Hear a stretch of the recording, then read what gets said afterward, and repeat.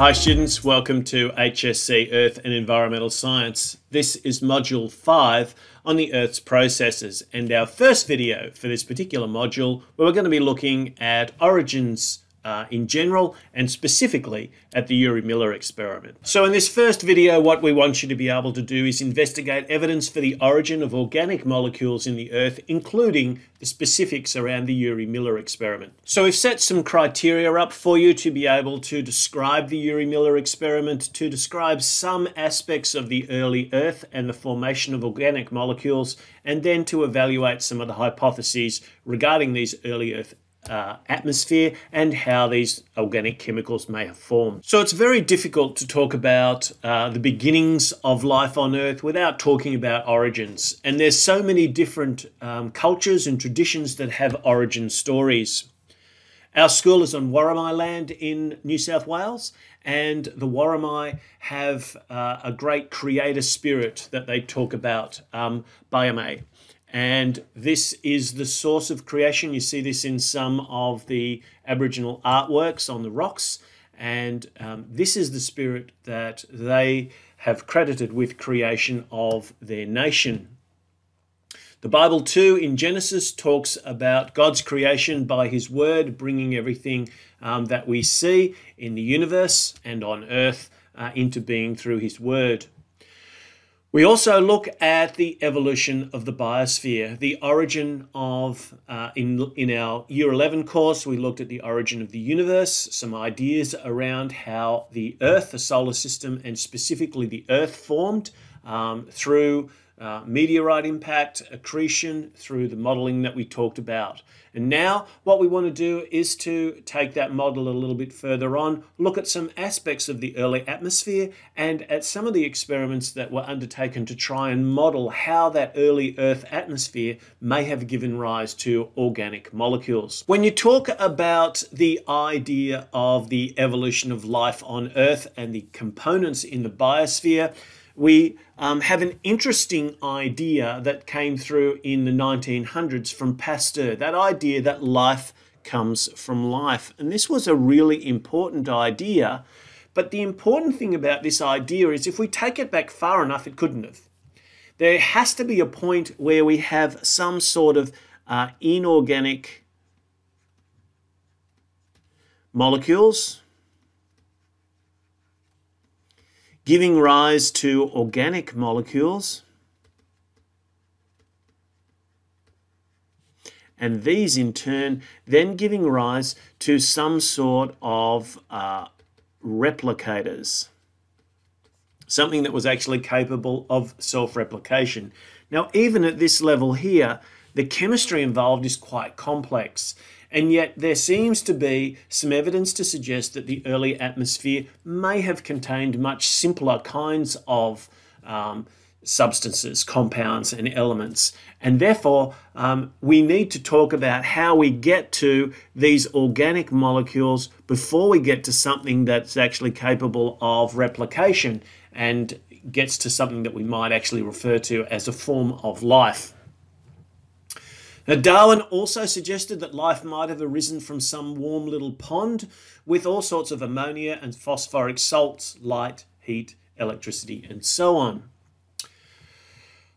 More closely related to the experiments that we're going to talk about are the ideas of Haldane and Operon. Haldane's idea was the idea of a primordial soup, that is, a liquidy substance with a number of different types of substances within it, and that combination of things together was where we started this whole process of organic evolution.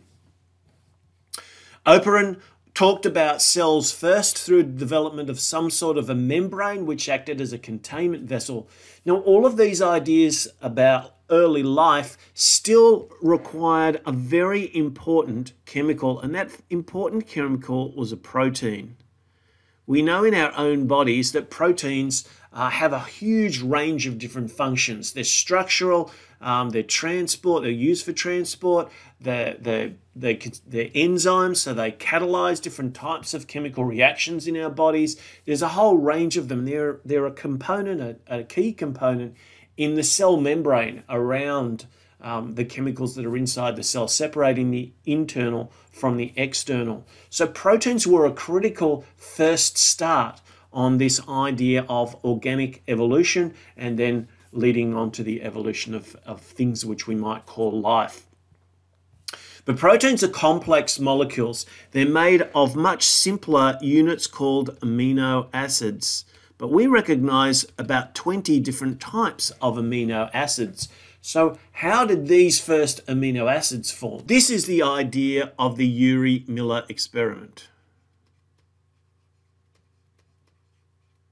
The Urey-Miller experiment was designed to try and get at the origin of organic molecules, to try and recreate the early Earth atmosphere, and to simulate what might have happened, and to see whether or not that would be something that could actually generate any of these sorts of molecules. And of course, to spoil the story, they were able to do so. The mixture of the early atmosphere that they used was ammonia, methane, and hydrogen gas. They contained these within a glass chamber, which was then sparked with electricity to try and simulate something like lightning.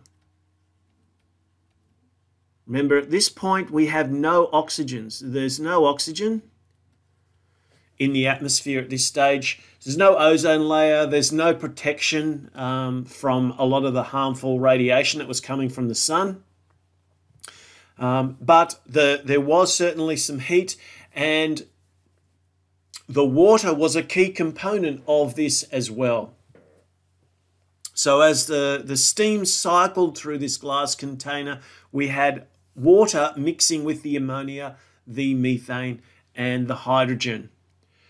What he found was changes, or what Miller noticed when he looked at this is around about the early 1950s, was that the water had actually started to change colour. So he had a section that was kind of simulating what might happen in the ocean. So a little water body where, as these gases were cycling around, they were able to sort of pass through the water, and so therefore, potentially, if they were large molecules, they might precipitate. If they were soluble molecules, they might dissolve.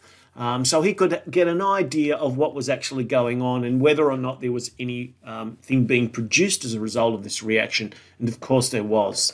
That change in colour, that turbidity that was noticed in the simulated ocean was actually the presence of particular types of amino acids. Subsequent experiments or repetitions of this experiment, with some slight modifications in the early atmospheric mixtures, did create different types of amino acids. Remember, we need 20 of them for all of the different sorts of proteins that we recognize that are used in our bodies. And even without that great range, there still needed to be a reasonable number of different types of amino acids in order for these early organic molecules to start to work. Now, we know that in some of our previous studies, we know that about the DNA. We know that the DNA is a code, and we know that that DNA code codes for particular types of proteins, which is actually a sequence of amino acids to build a certain protein. So there's actually a lot of complex chemistry associated with the origin of organic molecules. But if you start with an atmosphere that only contains ammonia, methane, and hydrogen, as well as oxygen, as well as water, then you don't have any of those important organic molecules. And so those are going to need to develop through some sort of process, which Urey and Miller were able to propose. Now, this is just one idea about the origin of organic molecules, and there's a couple of others that we will look at too, but we'll look at those in a future video. Thanks for watching.